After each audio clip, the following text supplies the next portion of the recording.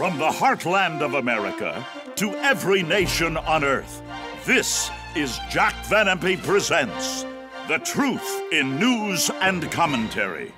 Here now are Doctors Jack and Rexella Van Impe. Hello and welcome to Jack Van Impe Presents. As always, we are so happy that we can be with you to discuss some of the things that are going on in the world in the light of what God has to say about it, because Jack will be quoting the Bible to us all through this program. My first headline: you don't neutralize terror, you crush it. Oh, I like that headline. You can't just neutralize what somebody's doing when they're killing people. Then going on, where the rubble speaks. That moves my heart so much. There's rubble around the world where the terrorists have gone and killed people, destroyed homes. And again, we'll be discussing that. And Brexit quake reaches the United States.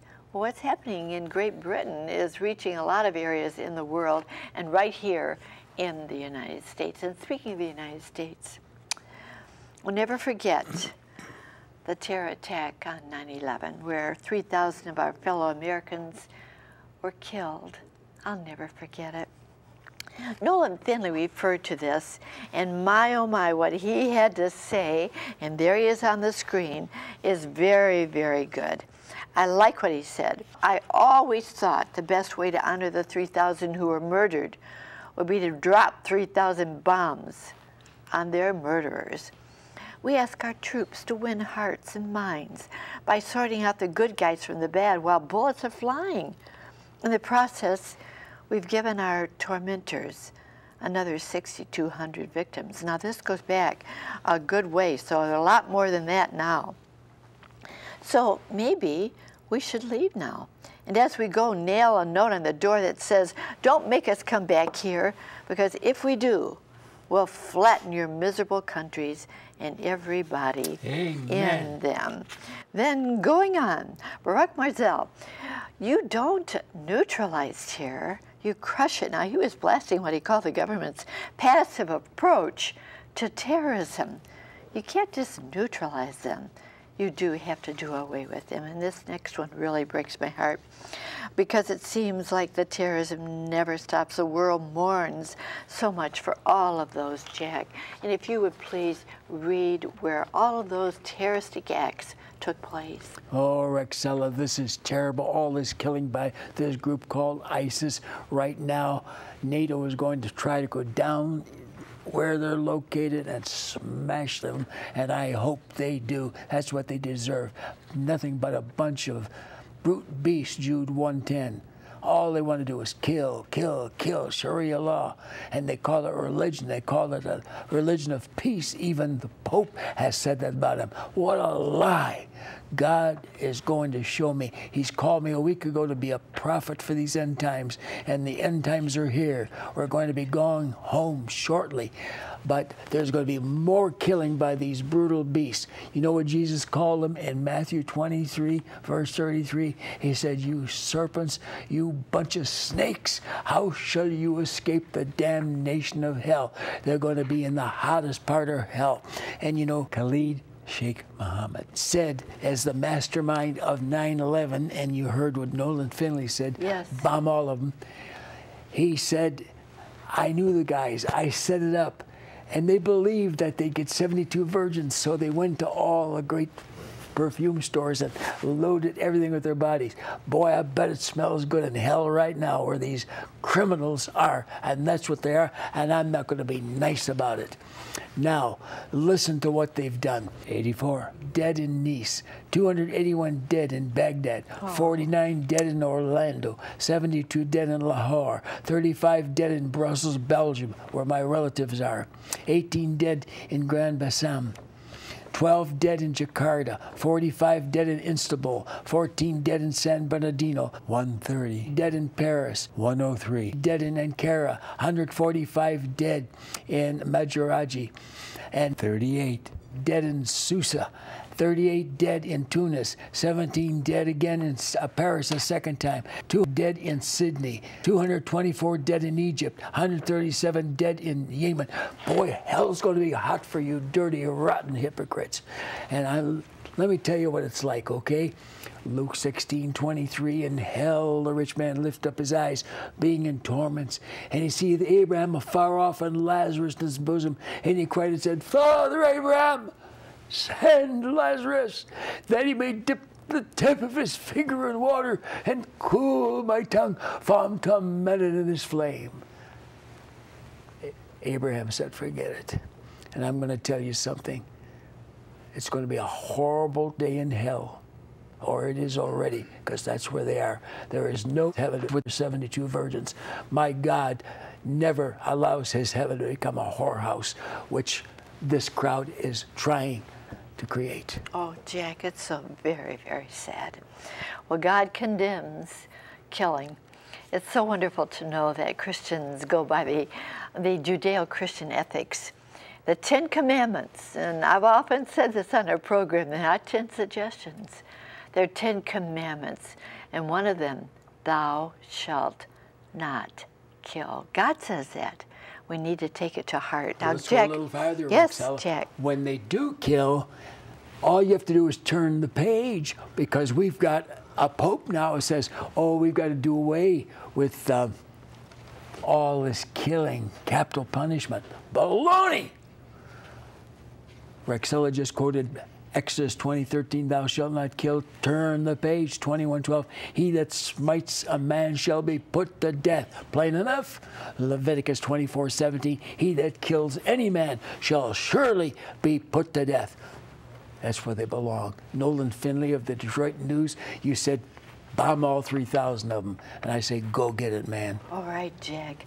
Well, you know, you referred just now to what the Pope had to say, that the Islamic religion is a religion of peace. And this is quite a statement, and I think, Jack, you would love to read this, if you will, please. Sabotaging its miserable house. Oh, wow. And as I've said, when I talk about this Pope, I get the Vatican magazine and many others, and many of the clergy are really disturbed with what this Pope is doing, because the prophecy of the one who would become number 113 of the popes is the one who'd bring the Catholic Church into disrepute and destroy it, and he's doing it. Now listen to this. The most audacious recent move in this great game of strategy is the offers by Al-Azhar, Islam's most important university. To renew relations with the Vatican, relations were broken off when Pope Benedict XVI denounced the bombing of a church in Alexandria, Egypt, the Christians. In overture to Pope Francis, the Grand Imam of Al-Azhar said that relations could be resumed if, in one of the Pope's addresses, he were to declare that Islam is a peaceful religion. Oh. Guess what? Islam seems to have had success with the Pope. Pope Francis, in his first apostolic exhortation, Evangelii Gaudium, asserted that authentic Islam and the proper reading of the Quran are opposed to every form of violence. Everything about the Quran talks about killing, killing, killing. And I'm not going to pull any punches for anyone. All right. Mr. Pope, get your Bible, the Roman Catholic Bible, the Douay Rheims version, and find out what it teaches so you'll know what you're talking about. Well, Jack, you know, it's just the opposite. It is just the opposite. And I would like to see, for you to see why I'm saying this. Take a look at this. This breaks my heart. Where the rubble speaks. It speaks about it 2 years after genocide. Yazidis are losing hope of returning to their homeland. Now that is in Iraq. Oh, this young woman, 23 years old, Yazidi. She had 18 members of her family killed. She was kidnapped and raped. Oh my, she even said, I wanted to die. I even wanted them to kill me. I didn't want to keep going through this. But thank God she escaped and she spoke before the United Nations. ISIS, cruelty. And then Lahore, man had arms chopped off after refusing to convert to Islam. All right, wear a headscarf or be what? Raped. Swedish woman warned. Oh, my. In other words, we're going to take it out on you if you don't even wear our headscarf. They're even sex maniacs, all of them. Here we are. An Iraqi man examines the remains of Yazidis at a mass grave near the village of Sinai, northwest of Sinjar. Now, you know, that is so sad because there are many, many hundreds probably buried there. Oh, my. That's their now, skulls. Jack, I'd like for you also, if you would like to see why they're doing this. Because the Quran, this is from the Quran, speaks about killing. Will you read it, please? And the Word of God tells us that this sect at the end of time, just before Jesus returns, will be practicing Revelation 20, verse 4. I saw the souls of them that were beheaded for the witness of Jesus. You know, in Saudi Arabia, every Saturday they have games, and then they take time to show all the people who come from homes in Syria, how they cut their heads off. Now, here it is on the screen. Seize them and kill them. Unbelievers, wherever you find them. Surah 489. Strike terror into the hearts of the enemies of God and your enemies and others. Surah 860. When the sacred months are over, slay the idolaters wherever you find them. Arrest them, besiege them, and lie in ambush everywhere for them. Surah 9:5. Believers, make war on the infidels who dwell among you. Deal firmly with them. Surah 9:123. If you encounter in war those who disbelieve, you may strike off their necks. Surah 47:4. When you encounter the infidels, strike off their heads. Surah 47:4. And the infidels are the Christians and the Jews. And according to Mark Gabriel, the great leader at the Egyptian school, and who's now been saved, said they have cut off the heads of 300 million Christians. The religion of peace. Are you surprised, Pope Francis? Oh, Jack, it is so wonderful to know that the Lord is with those people. He's sustaining them no matter what they are going through. How wonderful it is that they have their faith in Jesus Christ.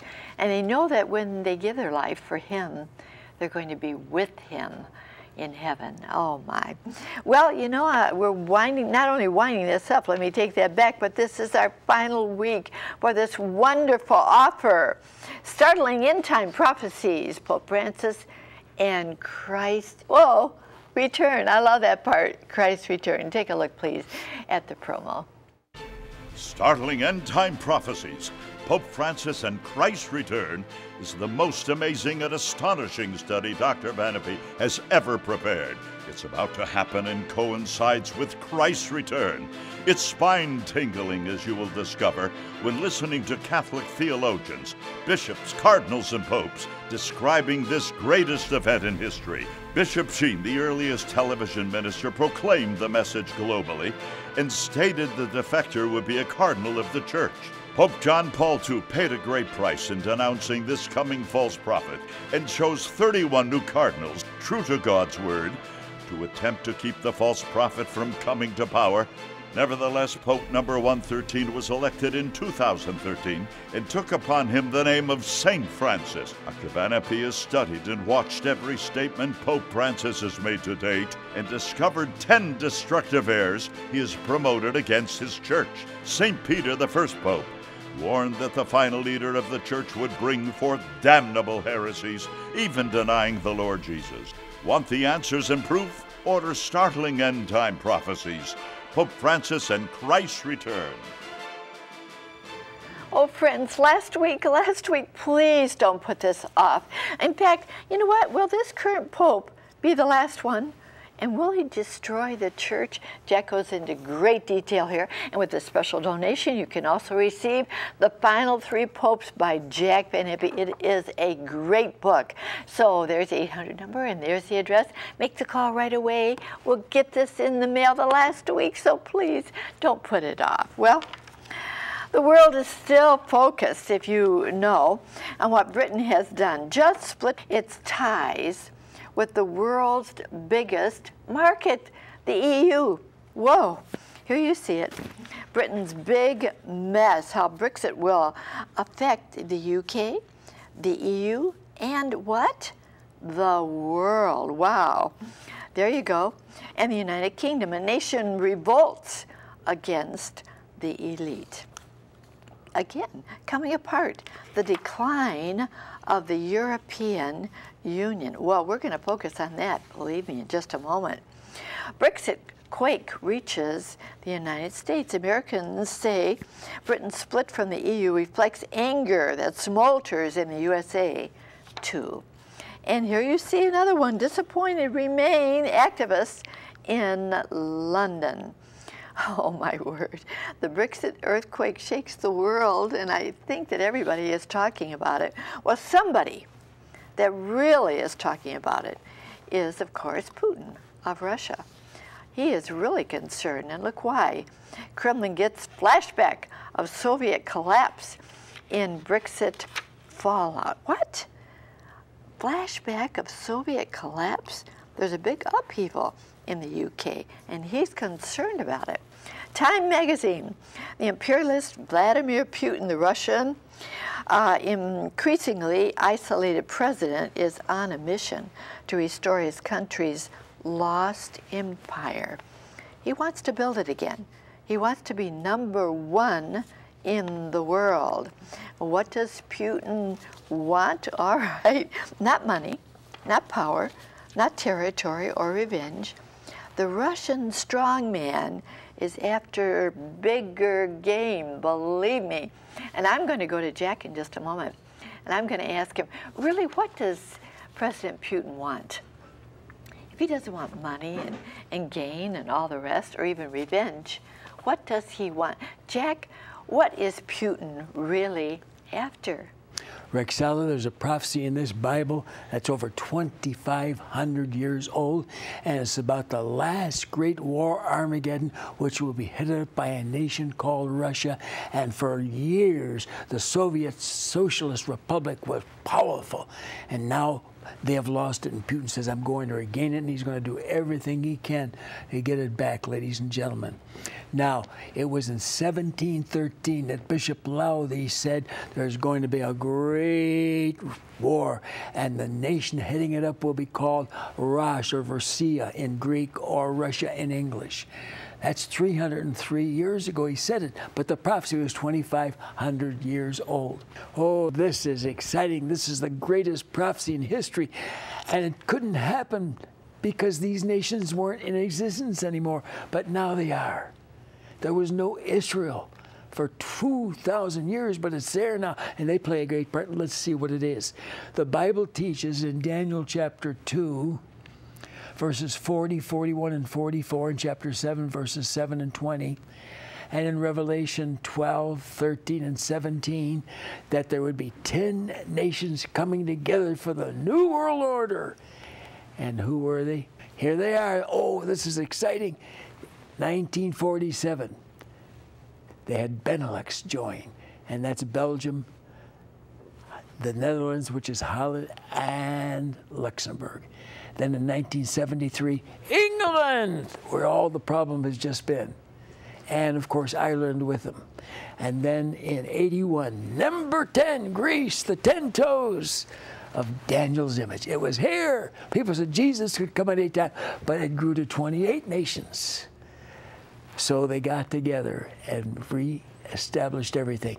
And they've created a 10-nation world order. Well, Jack, I've got the 10-division world empire in front of me here, and I'm going to put it on the screen in just a moment. But let's deal with a few nations that are lining up together right now for that world empire. Russia bristles at NATO expansion in Eastern Europe. Well, Russia's called NATO's move a threat to the stability of Europe. Moscow turns to Southeast Asia for new allies. Well, you know, they've been buddies for a long time. That's China. Yes, absolutely. Russia and China together. European superstate to be unveiled. EU nations to be morphed into one post-Brexit. Can you believe that? And then going on, ISIS amassing an army on Europe's border. Again, no wonder they're very concerned about that. The EU Foreign Affairs Minister, Europe needs an EU army. Well, here's something. Relax. Brexit isn't the end of, okay, the new world order. And here's why. Here we are. Yes, I'm going to put this on the screen right now. The 10-division world empire.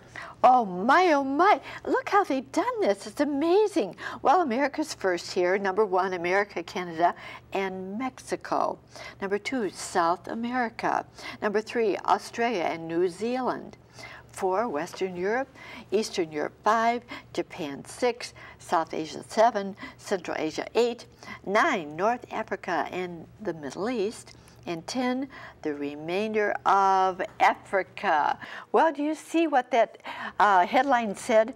World Empire includes the whole world. We're included. So is Russia, and she's very, very concerned that she wants to be the #1 power in this world. So she's raising her fist right now and saying, China, join with me. We want to take over.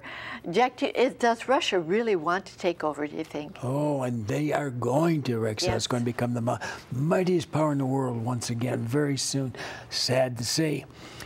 But in Ezekiel 38 and 39, we have the whole picture. It says, Son of man, set your face against Gog, the land of Magog, the chief prince of Meshech and Tubal. All right. Gog is the end-time ruler, which probably could be Putin. And then the Scythians became the Magagites, and then called Russians. Meshech is Moscow, Tubal is Tobolsk, southwest of Siberia. So it's all there in Russia. And they call for help. And that's China, Revelation 16:12, who comes down. And that's Daniel 11:44. The North, Russia, and the East, China getting together for one of the greatest and most powerful armies in history. Then in Ezekiel 38:5, you have Persia, which is Iran, Ethiopia, Libya, Lebanon, and you have Tagarma, that's Turkey, where the problem is right now. Who will go along with him? All part of the 10 world foundation. Man, Jesus is about to come. Now, here's why it will be in our lifetime. First of all, they invade Israel. The whole war is fought as they move down to that country. There was no Israel to invade till 1948. What? The Romans took the Jews out of there in 70 AD, and 2,000 years passed. And they raised their flag in 48 saying, this is the 6-pointed star of David, and we're Israel, and we're back. There's one more thing. They have to be in control of Jerusalem, and that has happened, and that's what all the fuss is about. So we are ready for the greatest war in history, and it's all happened just in the last few years. It only started, according to Bishop Lowther of London, England, when he said it's coming, and said it 303 years ago. Wow, we've lived to see the things form. Now, Israel is the point, yes. Are you listening? Chapter 38, verses 8, 14, 16, 17, 18, and 19. Chapter 39, verses 2, 4, twice, and 7, 9, 11, 12, 17, 22, 23, 25, 29. 18 times, and they're here! And there can't be a war there with Russia until they were there fighting over Jerusalem with the Palestinians. It's still here, ladies and gentlemen. Oh, man, Jesus is about to break to the blue. We need to get ready. We need to get saved. It's going to be an atomic war. Look it up. Psalm 97:3, Isaiah 66:15, Ezekiel 20:47, Joel chapter 2, verses 3 and 30, Zephaniah 1:18, Malachi 4:1, and Revelation 9:18. By these three was the third part of men slain. Fire, smoke, brimstone, atomic war. No wonder that recently on the show where our Lieutenant General Flynn was present, he said, I'm afraid because they're going to get chemicals and atom weapons. They can get them from Pakistan right now. They've got them as a Muslim nation. Well, Jack, you know what? Truly, the Bible teaches we're right in the brink of Armageddon. It's coming very soon, and all this terrorism and so many things going on point to that, and it's going to happen. But Jesus is coming back. thy kingdom come, thy will be done on earth. And to stop it, honey. Yes, to stop it, absolutely. But are you ready? I want to ask you a personal question. If Jesus came today, would you be ready? Have you opened your heart to the Lord? Have you asked him to be your Savior? If you haven't, please recognize he's the only way to heaven. And that if you will open your heart to Jesus and say, I receive you, you'll be ready. Pray this prayer with Jack as he gives this wonderful, wonderful prayer of acceptance. Jack? Pope Francis said the blood of Christ will save everyone. Yeah, if you accept it. Otherwise, it won't. As many as received Christ, to them gave God the power to become sons and daughters. John 1:12. Will you receive him right now? Look at me. Do you see Jesus on that cross? That blood is being shed for you to wipe away every sin you've ever committed. Now just look and say, Jesus, thank you. I trust in the merits of your holy blood shed for my sin to save me today. And I receive you into my heart, precious Savior. Amen. This is why we come into your home, to give you the opportunity to open your heart to the Lord. I trust that you prayed that prayer with Jack just now. If you did, will you write to me? There's my address, and I'm going to send you this wonderful little book, First Steps in a New Direction. You know, we need to be walking with the Lord today. We don't need to be doing things that grieve him or hurt him. We need to walk with him. And one day he's coming soon. We'll know that we are ready. Oh, please, let me know about your acceptance of Christ. And now, here's our announcer to tell you how you can receive this wonderful offer about Pope Francis and Christ's return. And it is the last week, friends. Don't put it off. Chuck? Thank you, Rexella, my friend, to order startling end-time prophecies, Pope Francis and Christ's return. Have your credit card ready and call toll-free 24 hours a day, 1-800-JVI-7777. To order by mail in the U.S., send your donation of $24.95 to Jack Van Impe Ministries, Box 7004, Troy, Michigan 48007. In Canada, send your donation of $24.95 to Jack Van Impe Ministries of Canada, Box 1717, Postal Station A, Windsor, Ontario, NINA 6Y1. Last chance, call today. Thank you, Chuck, and you can receive Jack's wonderful book with a special donation. Make the call. There's the 800 number, and there's the address. Don't miss it. Last week. Hey, if you want to accomplish something, I want to leave you with this thought. You can accomplish more in 1 hour with God than a lifetime without him. We'll look forward to being in your home again next week, and until then, remember, God cares for you. So do we so very much. Bye-bye.